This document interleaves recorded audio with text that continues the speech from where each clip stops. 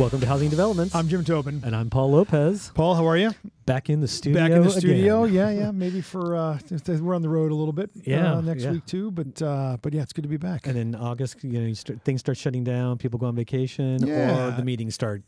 One or the other, right? It's either you're 100% in with the meetings, or you have to go on vacation to get away from them. That's right. Yeah. It's still DC is still very much that kind of that town where August people take off, as the rhythm of Congress and everything. So yeah. So we want more month of a little bit of legislating, and then it'll be quiet until September. Yeah, and then up again for the elections. That's right. Let's begin with our sponsor. Yep. LG Pro Builder. Let's build a good life together. Thank you, LG. Absolutely. All right, so we've been kind of teeing this up now for a few weeks. Tom Ward, our legal scholar, was here a few weeks ago talking about the Chevron deference case. We have a decision. Supreme Court ruled. Yeah. And kind of largely what Tom had predicted, that the majority in the court on 6-3, the conservatives all banded together. No surprise. John Roberts has been very skeptical of the Chevron deference case originally, so not surprised that he wrote the opinion on it. Right. But yeah, I mean they essentially threw it out and said that no, the courts will decide what is under the law is passed by Congress and enacted by the president. Or Congress can actually do their job and actually, take away all that ambiguity, right? Well, they should, right? I mean, we've known for years. You just looking at the Clean Water Act and wetlands and in the 404 program, we generally believe that the unelected bureaucrats have decided to define what is or isn't a navigable water in this country for the better part, if not more than 40 years, and that's what we fight about. Court cases unwind it, then somebody winds it, and then we're going back and forth. Well, the reality is that Congress should have been explicit on what a navigable water is, and so they're going to have that opportunity. And more litigation, we're not sure really what it means yet. Sure, right. But I do think in the long haul, from a regulated entity's point, as highly regulated as home building is, I think it's a good thing to perhaps bring some sanity back to the regulatory environment and continuity. Right. I mean, the thing that we've always been against is the agencies not only write the laws, but then they get to enforce the laws and interpret the laws. Right. That seems a lot. Right? Yeah, we whipsaw back and forth between administrations. Again, we're just taking the Clean Water Act and wetlands, for instance.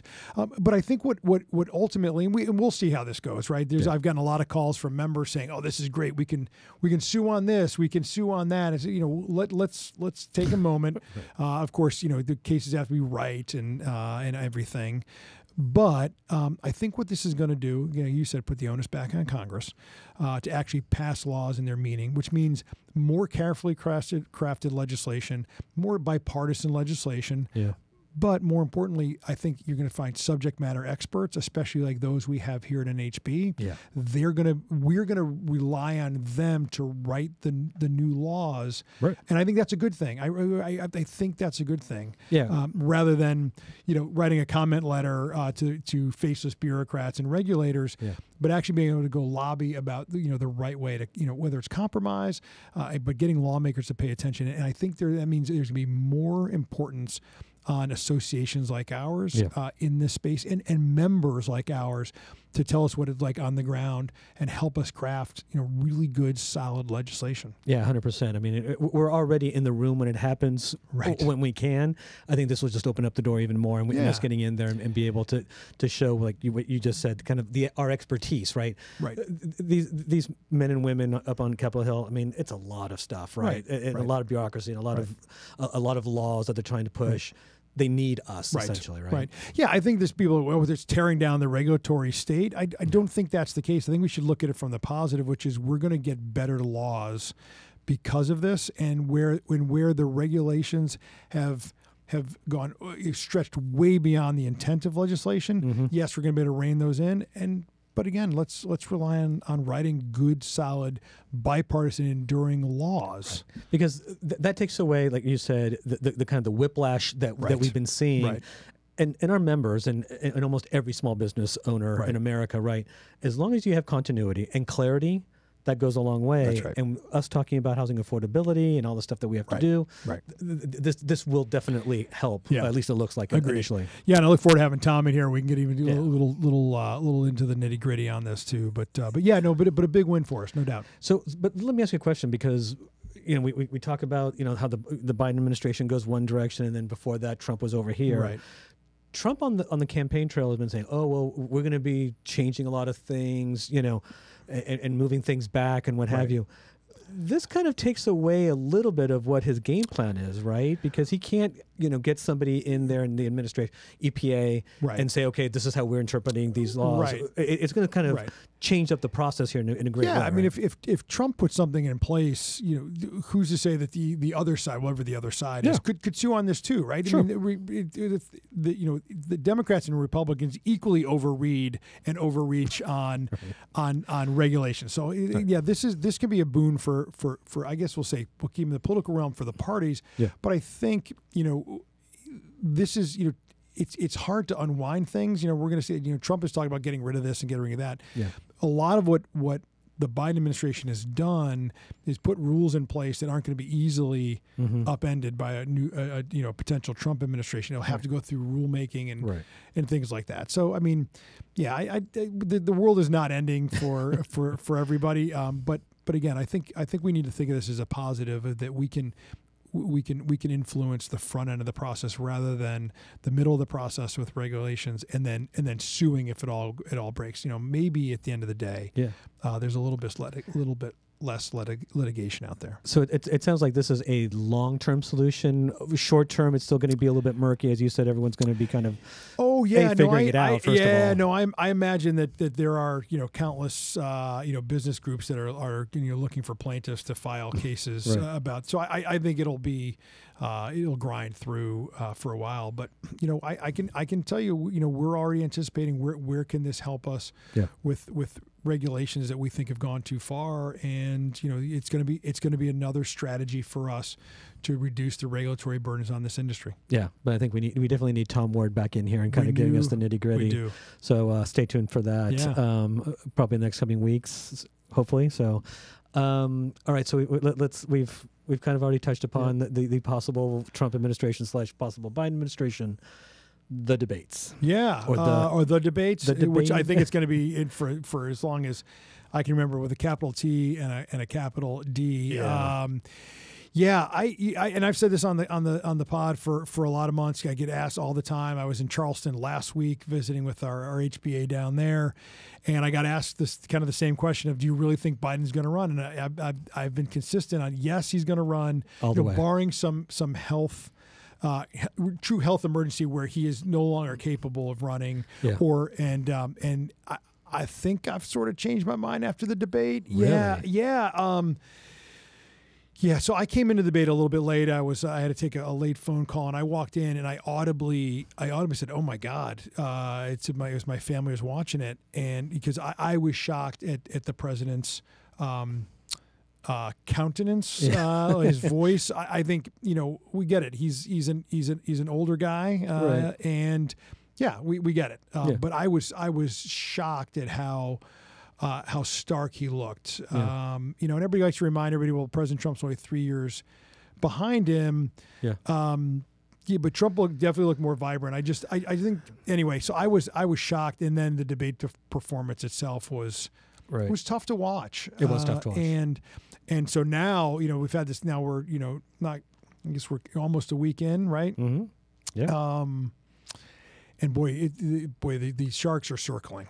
They are. I mean, it was loud and fast. I mean, everything started blowing up, at least here in Washington, D.C. Right. If you had any kind of Twitter account or whatever, either side, they were pinging okay, Biden might be out. Democrats are trying to figure it out. Right.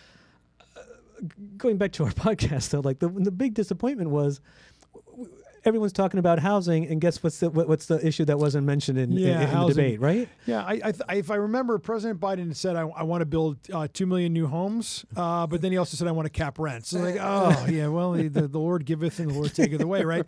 So, that's it's just, it God, I wish I could have prepped both of them. You're right. It's one of those moments where you're like, God, who's handling these guys? Like I can, You have one job. Yeah. If I could have just talked to both of them on their way out to the stage. Anyway, it's really unfortunate because the economy is such a big campaign issue and housing is such a big issue for the economy. Yes. That it was not mentioned even in a passing blow.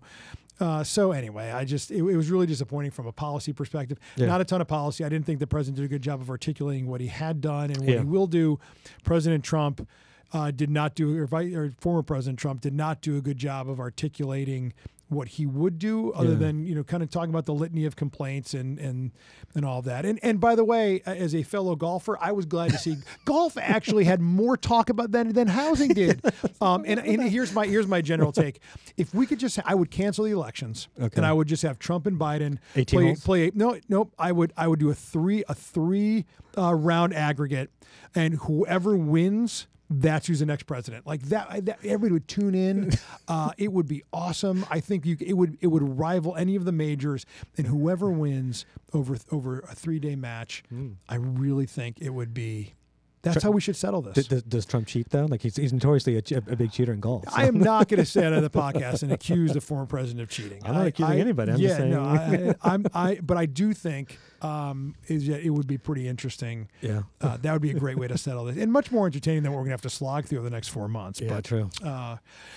Really surprising. It will be really curious if the president survives the next week and a half. I mean, that's the general feeling. Okay, but who replaces him? Like, Kamala Harris is. Yeah, I've said this too. Kamala Harris is in the catbird seat in the sense that she's a sitting vice president. They always have an inherent advantage. Yeah. Whether or not the party thinks she can win, right? The Democrats trying to couch this as we have to defeat Trump for the sake of democracy. That's really what this is about. Yeah. I also think that there's plenty of people saying for the sake of democracy and our standing in the world, President Biden can't run either. Yeah. But I think Kamala Harris, how do you replace the first elected female black president, certainly vice president. Yeah. How do we do that? Do you hand it over to the rich white guy who's governor of California, Gavin Newsom? How about the really rich governor of Illinois and J.B. Pritzker, Gretchen Whitmer? Michelle Obama's name is thrown out there. Oh. How do you bypass the vice president? And so the real question has become her viability as a candidate. She certainly would unite the black community that we know has been loyal but is not really enthusiastic about the president. Does she unite the big left behind her? Sure, but it's just gonna be tough. But it's gonna be a bloodletting. Yeah. And then you've got to stand up a presidential candidate. They'll have plenty of money, but with essentially a couple months to go. Right. Meanwhile, Trump, it looks like because of the court about the Supreme Court ruling on immunity, they've already put off sentencing, which was slated to happen the week before the Republican convention. Now it's going to happen probably the week after. Yeah. He doesn't go with that hanging over his head. You know what his punishment is going to be. Still a convicted felon. There's a ton of momentum behind Trump right now. Yeah. I would never count out the incumbent party, but President Biden is still viable because of Trump's troubles. Correct. And I think Trump is still viable because of Biden's troubles, right? So think of it that way. It's almost like both men need the other one in the race. It's kind of strange. I don't know. The question is, a lot of people, because Trump is notorious for saying this, right? Like, well, I'm in this race because it can't be Biden. Right. And then the question is, well, if Biden, pulls out, does that mean you pull out? Right. I doubt it. Yeah. Right? No. Right. Yeah. I don't know if the president survives. Politically. I was going to say politically. Yeah. No, I don't know. Just today I saw some quotes this afternoon before we came in where you're starting to see lawmakers start to say it's time to go for the good of the party. Right. He needs to bow out. Very proud man. People genuinely like Joe Biden. He's a good man. Yeah. But it's party over. Personal. And he went to Camp David almost immediately afterwards with his campaign strategists, with his family. Right. the family kind of blamed the prep team for all this. That's hard to really justify. Yeah. But at the end of it, the family is encouraging him to stay in the race, right? Yeah. It's, remember, you're going to have bad days, but every bad day for Joe Biden from now on looks exactly like the debate night, and is going to remind you. See, he can't afford any moments of walking off the stage strangely. He can't any moments of looking like he's recalling something more than a couple seconds, and it will remind everyone day to day that he is not ready to do another 4 years. Yeah. Yeah, it's just it's a tough spot for the party, and then you got to go to Chicago, not the friendliest protest. Right? Who do you put out there? Yeah, it'd be really interesting to see how can the Democrats circle the wagons. And I hate. I'm not picking sides here, but I do want to ask this question of, do you think Trump dodged a bullet? Because every fact checker, you looked in and it's like, he probably 80% of what he said was false, right? And no one's really talking about. Everyone's talking about Joe Biden, but it's kind of like it kind of reminded me a little bit about the Nixon-Kennedy debate. Like if you saw it on TV, Kennedy won. If you heard it on the radio, it was Nixon. Right. Basically, if you hear if you look at the transcript, right. Biden nailed it. Right. He hit hit his point. Not everything. God love him. Right. But you do the fact checking. At least he was fairly accurate. Right. Trump, not so much. But I think for the general population, people know that Trump plays fast and loose with facts, and so I still think this race is really well baked in. Yeah, I just do. I just think that the numbers we're going to see over the course of this week, with all the polls that have gone post debate, are going to show where the moderates or the independents have moved. Yeah. I've seen plenty say, I can't vote for Biden, but there's no way I vote for Trump. I'll find another candidate. Yeah. Does Kamala Harris or the Democrat capture those people? Does Trump pick up some folks, say, well, he's not that bad, but compared to Biden, he's my guy. I don't know. I just wonder how much we're going to see a bump, and if Trump doesn't really start running away by 3 or 4 points, where he's already ahead 3 or 4 points, does that give Biden say, hey, look, I just think that the fundamental question is not whether Biden can win against Trump, it's whether or not he's going to can he make it 4 more years. Yeah, that's true. And so, do you think there's an independent or third party spoiler? No. Cheney? No, I don't. I really don't. No, I still think there's Jill Stein's running, Cornel West, but those are the candidates, and then of course RFK Jr. take away from Biden. They take away from Biden now, and that helps Trump no matter what. Yeah, sure. So. Yeah, it's going to be fun. Ooh. Yeah, right. Just when you thought this race couldn't get any more interesting. Oh, my gosh. Boy, it's like, It's insane. Yeah. So, all right, I guess more stay tuned. Yeah, really. Yeah, no, that's a good one. All right. All right. Let's call it, right? Yeah, until next time, we'll have some more economic data, next week, and we'll talk a little bit about what's going on. That's right. Happy 4th of July. Yeah, happy 4th of July to everybody. Yeah, happy Independence Day. Absolutely. Stay safe, enjoy it, have fun. And we'll be on the road, but together next week. We will. So hopefully we'll be able to banter a bit. Yeah, I agree. Awesome. Yeah. So good. All right. Well, until next time, I'm Jim Tobin. And I'm Paul Lopez. See ya. Bye.